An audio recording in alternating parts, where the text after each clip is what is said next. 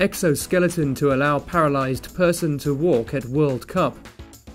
A mind-controlled exoskeleton will allow a paralyzed person to walk at the opener of the World Cup. The exoskeleton, part of a project called Walk Again, aims to use technology to overcome paralysis. The system consists of a cap fitted with electrodes, a computer and battery, and sensing legs. Electrodes in the cap pick up brain signals and transfer them to the computer, which converts them into movement.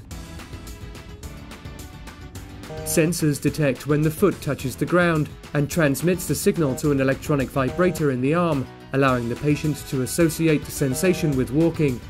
8 people are currently training to demonstrate the technology at the World Cup opener between Brazil and Croatia on June the 12th. The original plan was for one of them to deliver the opening kick.